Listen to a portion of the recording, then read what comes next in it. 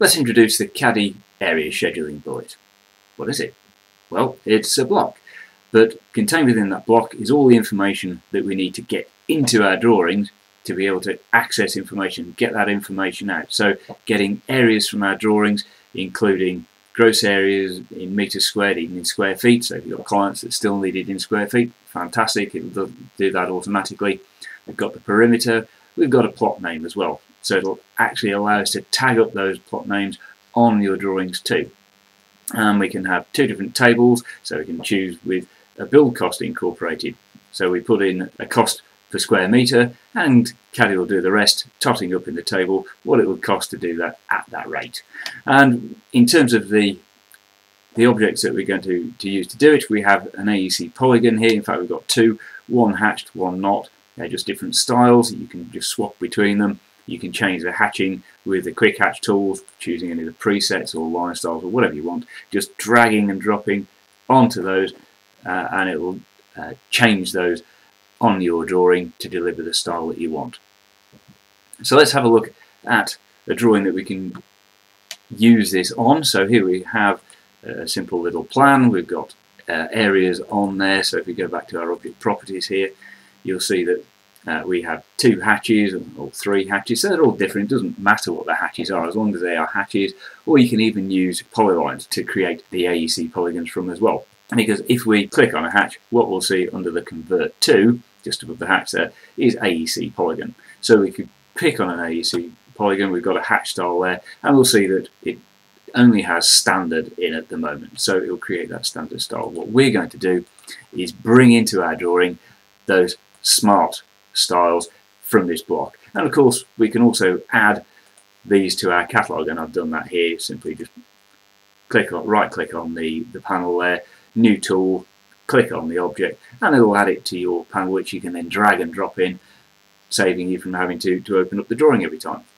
Very, very quick, very easy, and it's always there at your disposal. For more information on that, give us a call, or look out for more videos on the catalogue specifically. Anyway, let's go back to our drawing here. So we've got our block, and we can right click and we can just go to the clipboard, copy it to the clipboard, give it an origin, go to our areas drawing, right click, and we can just paste it from the clipboard. We don't need to place it down, as long as we've just got it floating there on our cursor, we can then press escape. Because what that allows us to do, and if we do exactly the same as we did previously, which is to right click and go to convert to, if we go to AEC Polygon, we'll see that we now have additional styles in there. So we have the hatched one with the H in it, and if we go to the top there, then so it's just the one with the cost in it. So we can use either of these. Going to go for the one with the H in it. OK to that, press regen if necessary, and that gives us our hatched area. So we've now got an AEC polygon here. So if I go to the object properties, we'll see that under the extended data we have our gross area and edge perimeter, but they're in millimeters. So we need to change that to our preferred units, which are meters, and we can do that from the configure. So this is not the model space workspace units, which we can set to millimeters for our drawing here, but this is the AEC units. So we configure those, so the AEC units, and here we've got our main drawing units, which are millimeters, which is fine, but the area types we want to measure in square meters, and we could also do cubic meters for volumes as well. So having set that, going back to our area there, you'll see that we have the gross area, which is in meters now. Now, of course, we want the property set that we brought across into our drawing with our magic bullet block.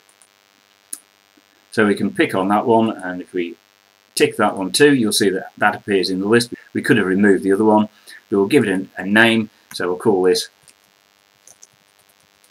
landscape, and we'll give it a build cost of £35 a square metre. We could have some trees and landscaping and so on. We can pick a figure, whatever's appropriate.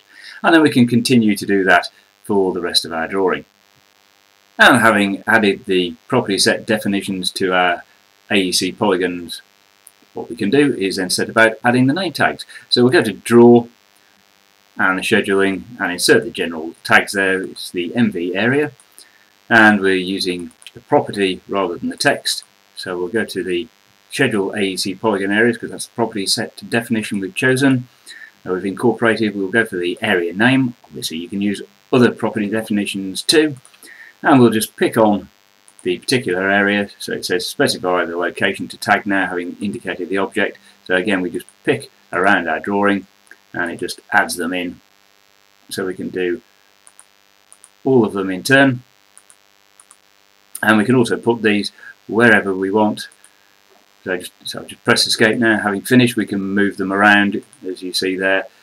We can change the colour, we can change the size of them, and so on and so forth. And then what remains for us to do is to schedule that information. So we'll just take a step back here so we can see the information that we've got. And we can either go to the build tools here and incorporate it from the schedule, or it's also available from the top menu, but it's the cost per meter squared one we want. We can choose the named area one by preference if we don't want those build costs.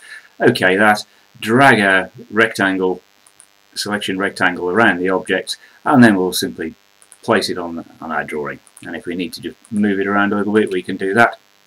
If we zoom in on that, we'll see that we have our costs involved, we have the areas, we've got square feet, square meters, and that table has its properties of its own too, including one for updating. So we can have it such that it doesn't update, or I'm just going to choose to have it updating automatically.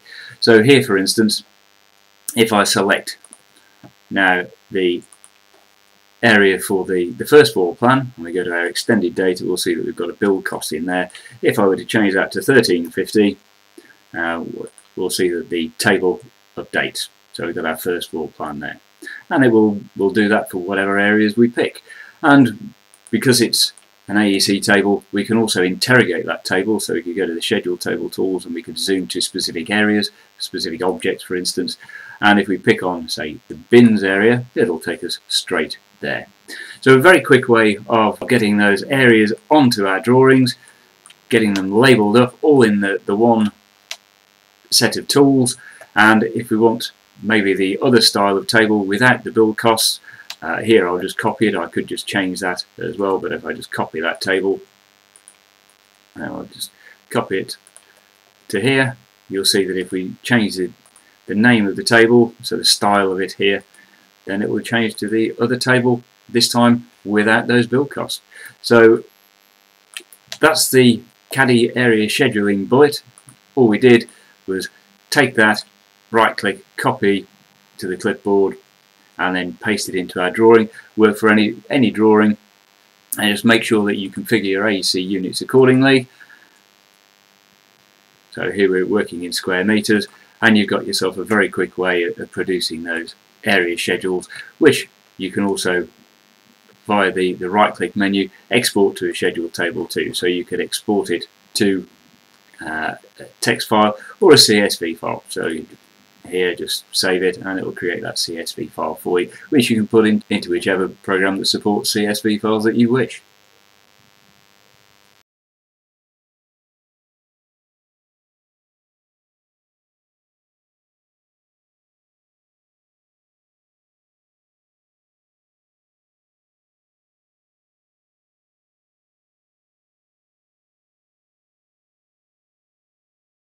Discover many more Caddie tutorial videos on the Caddie software channel on YouTube, and follow us on Facebook and Twitter for frequent news and updates. And why not download your own evaluation copy and try out Caddie for yourself? And whilst you're evaluating, you can get free help and advice via the live support on the website or through the numbers given on screen.